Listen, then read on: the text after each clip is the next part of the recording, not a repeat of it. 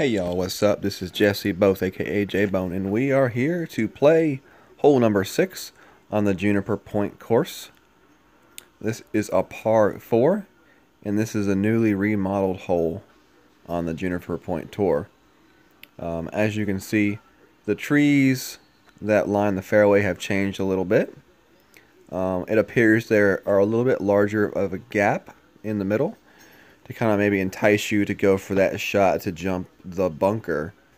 We'll take a look at that when it comes to my turn. As you see, my opponent, he took our normal route to the left and set himself up for a nice chip at the hole for the eagle.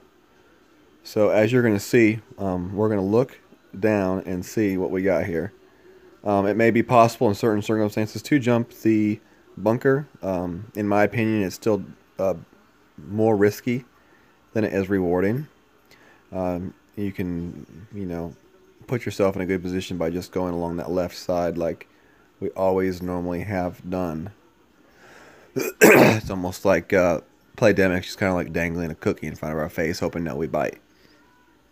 So anyways, you're going to see me go ahead with my my extra mile 5. The wind is blowing a headwind from right to left, and we're just going to hopefully get through this gap, and we're going to squeak through, and yes we will, and we will have our chance a shot at the eagle.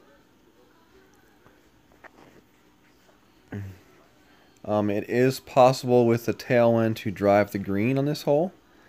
I do warn you though, if you're going to do that, you've got to make sure you get to the back edge of the green, because if you just get on the very front part of the green, there's no possible way to putt the ball to the hole. And it might not even be able to get the ball to the hole in 2 putts, depending on where you're at. So just kind of be careful and wary about trying to putt to the green. Oh, and our opponent just barely missed his shot. Good shot from him. If you do want to, put a little bit more, if you have a good driver and you want to use a little more topspin to get the ball up near the green, that's fine. Just make sure you do not go onto the very front part of the green, or it'll be at least a 2 putt to get the ball to the hole, maybe more. So we're going to line it up. We got headwind and a thorn without a very good ball guide, so let's see what we can do here. We're going to adjust 3 bars for the wind.